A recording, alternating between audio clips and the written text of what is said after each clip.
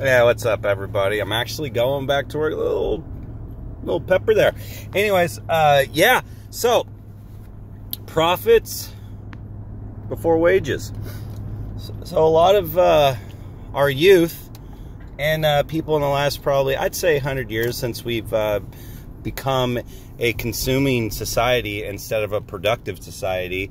And I'll make a quick analogy of that. So basically, you know, about 100 years ago, people were taking care of all their stuff on their own land. They were farming, they were gardening.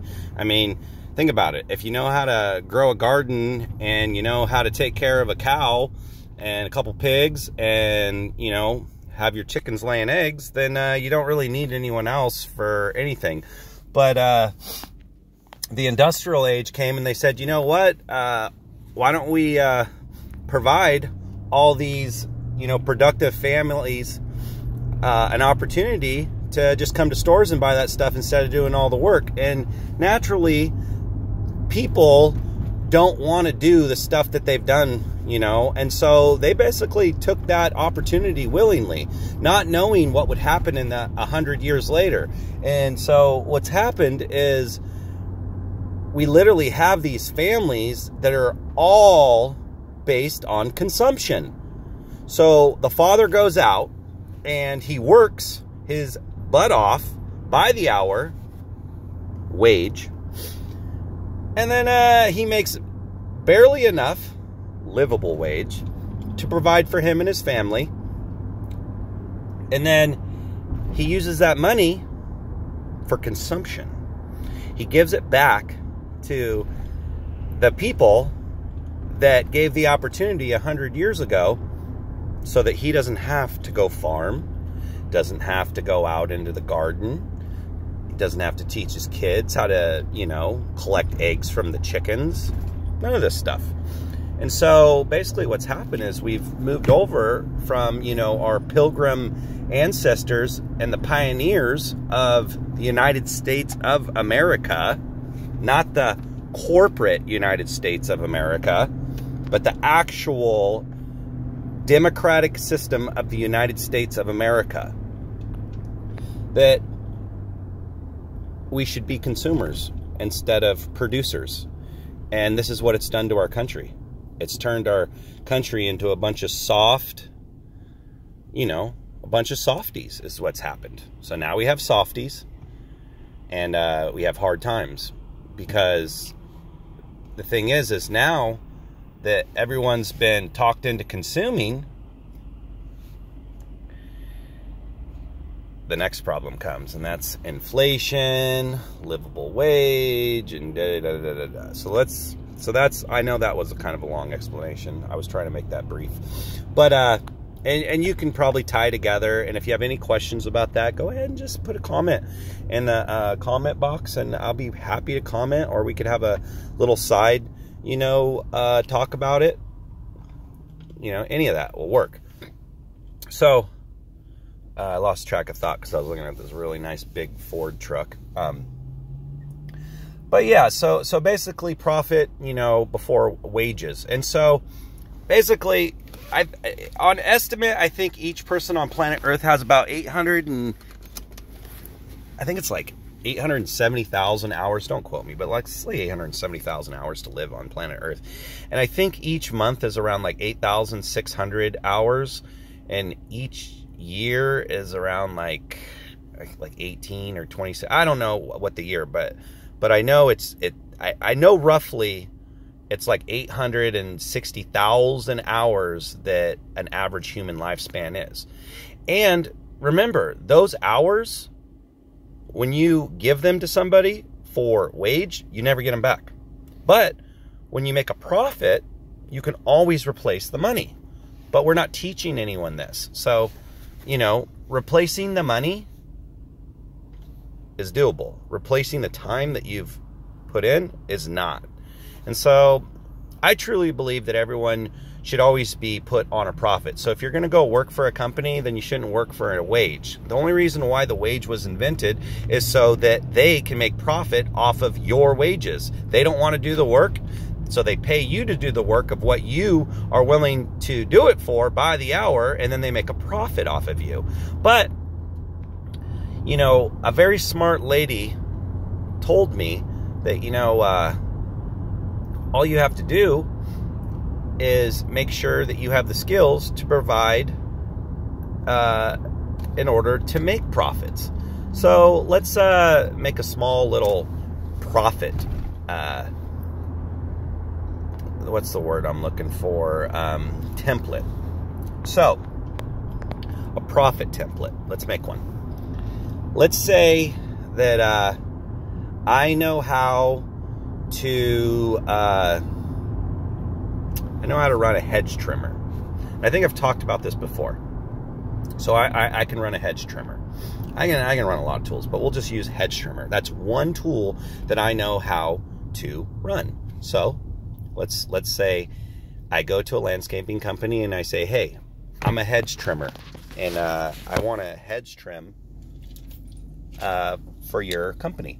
And they say, okay, yeah, you can do that for us, and we'll pay you, like, you know, $23 an hour, and then you know, you're gonna have to give 15-30% of that away for taxes, because you know, we're gonna be putting you on payroll and paying you by check, and you're working for wages. And you're like, okay, so you take it, and they provide you the hedge trimmer, but you have the skill to run that hedge trimmer. They're just providing you with that asset. Okay, so that's one. Now let's say instead you decide, you know what, I don't like working for $21 and then being taxed and only making like $17, $16 an hour, which is almost, actually, in my opinion, it's not a livable wage. But in other people's, obviously our officials' opinions, if they were in our position, it wouldn't be a livable wage. But since they're in their position, it's definitely a livable wage for all of us. But getting back to the point, so I don't want to work for that little, you know, I don't want to do that anymore. And so this has nothing to do with, you know, not paying taxes. It has everything to do with, you know, LLC or S Corp is really what that is. We can talk about that another time. But you get yourself a hedge trimmer. So you can go on Facebook and you buy yourself a hedge trimmer that's basically, you can get one up for about 125 bucks. And then you need to get some gas.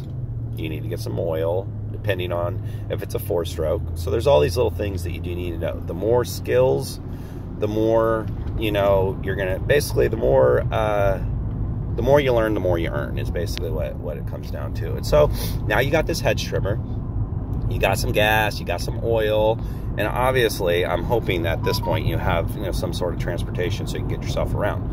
Now you got a couple options. You can go walk around your neighborhood or any neighborhood that you see where you see hedges that need to be trimmed, and you can knock right on the door and say, hey, I'm offering hedge trimming service, and here's my card, and if you'd like hedge trimming service, I'm available today, or I'm available, you know, anytime this week, or anytime that maybe that would be, you know, convenient for you.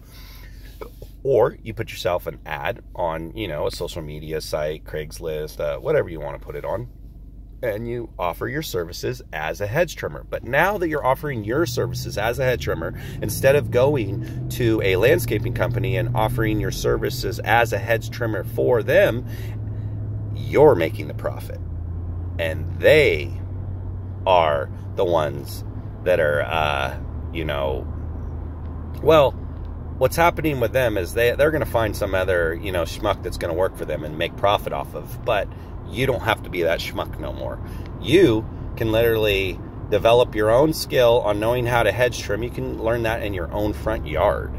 And so now I would say that hedge trimming, you could, now here's the thing. I don't really like to look at hedge trimming by the hour, but since most of you youthful, you know, loyal subscribers, I should say, and thank you for all that, are, you know, taught the hourly system. And so when you hear 35 an hour, your eyes get real big. $35 an hour isn't that much. So I'm just kind of letting you know. But when you're in your 20s, $35 is really good money. And money earned earlier is better than money earned later, because you're going to be more healthy earlier and you're going to have more fun with the money. The people that wait to have that money when they're older don't have as much fun with the money. Matter of fact, they have so many more obligations at that time that they can't even enjoy the money, and the money usually ends up getting put to some other, you know, trust fund baby or something like that, and then they end up enjoying the money for all the fruits and labor. So don't do that. Instead, work for profits. Don't work for wages. Get yourself a hedge trimmer and use this template. You could do this with anything. Like I said, the more you learn, the more you earn. So, got your hedge trimmer. You charge $35 an hour. You go find yourself your own work. You don't depend on anyone to find your clients or anything like that. You do that all yourself. And then at a certain point, I think there's a law, and then I think it's right to work. And I think it's like, there's a law, it's like $500 a day is what you're allowed to make, I think, with a right to work or whatever, without a contractor's license, or, you know, I think each state is different, but those laws are getting tighter and tighter and tighter because they want everyone to work by the hour, not a livable wage, stay under their thumb so that no one can actually, you know, get ahead in life. I mean, our tax system is so shit. Think about this. These guys that are making $1 million a year just plan to give $400,000 back to all your, you know, lovely representatives that made sure that that system took 40% of your profit. So you're not making $1 million when you make $1 million. You need to make $1,400,000, and you give that $400,000 to them, and then you kind of make $1 million, but you don't, because guess what? Then you got to take 40% of that $400,000.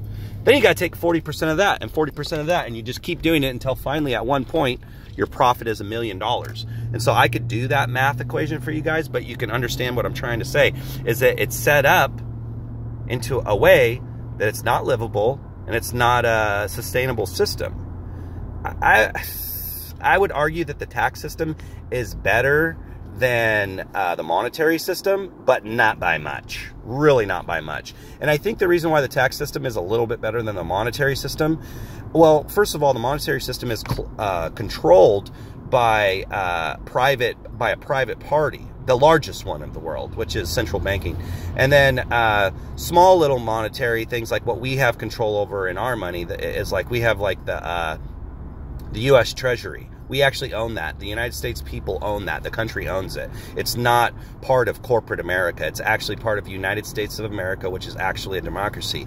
But the Republic Corporation of America owns... What do you think they own? They own the fucking Federal Reserve. It's a private... And then, this is what's so funny. If you ask if it works for profit... Oh no, it's just a system that there's no profit and all this. It's such a fucking crock of shit.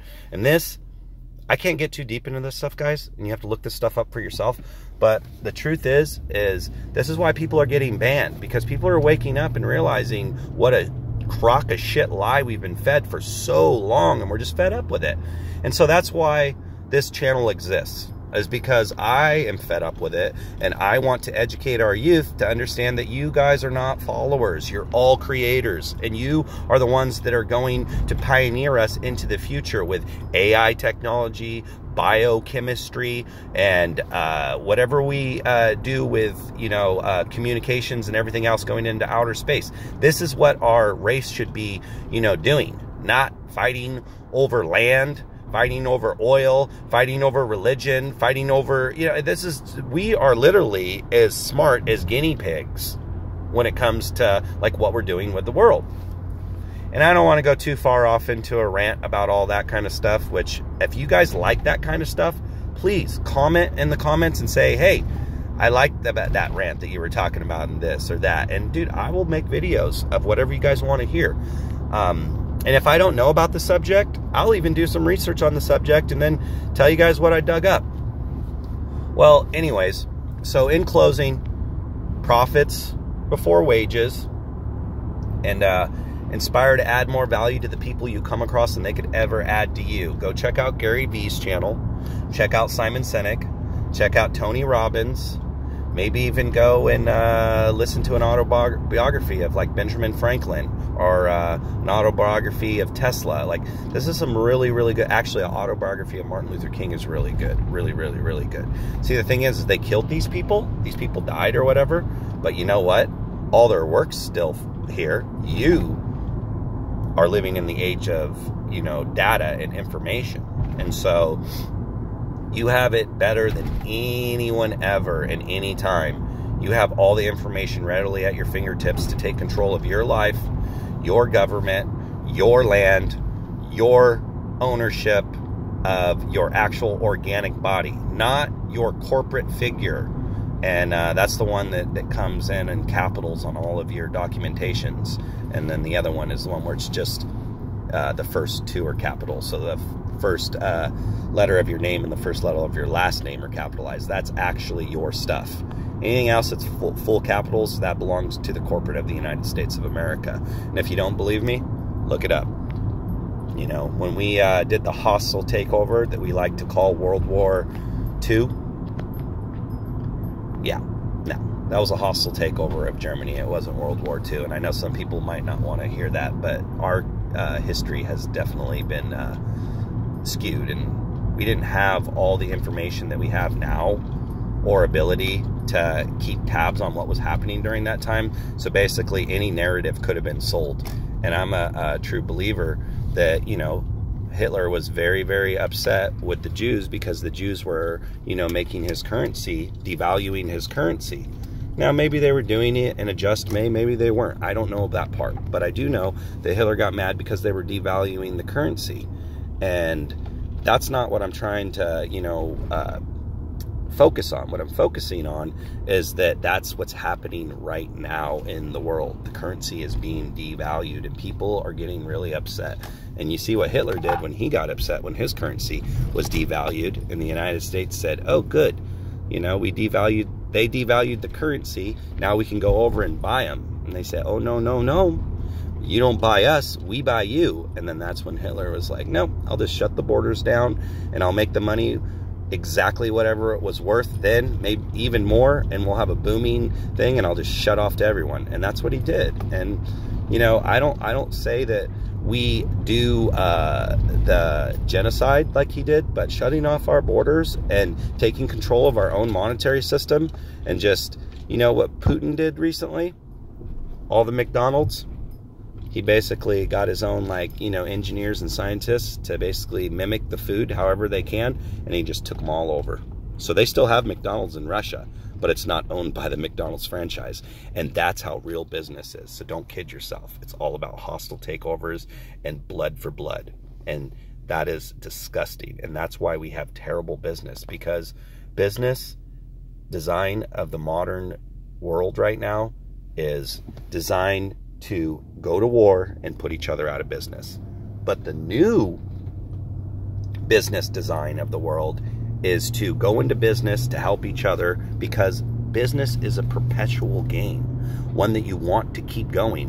Why would you go in business to put somebody out of business just so that you can be number one, or so that you could sell more than them? Well, guess what? If that's truly what you're going to do, then it's like being a UFC fighter. Everyone fights for the belt, and you're always a target if you have the belt.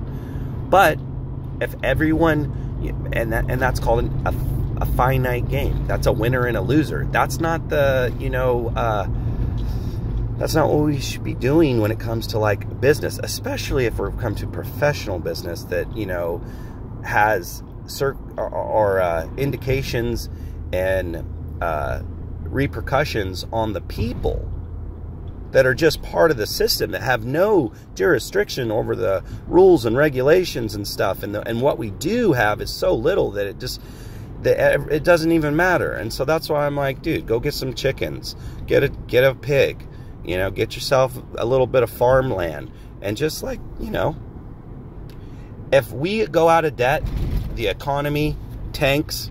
But if the country goes out of debt and the economy tanks, they'll have to change the system. And so the only way that's going to happen is if we all start taking care of ourselves and each other. That's how that's going to happen. But yeah, so I know that was kind of a lot, and I haven't given you guys a video in a while, so I wanted to give you like the best video possible for some of the stuff that I've been thinking about lately. I'm going back to the farm and getting things done. I'll upload this tonight. But yeah, so basically that's that. Gregory's Odd World signing out.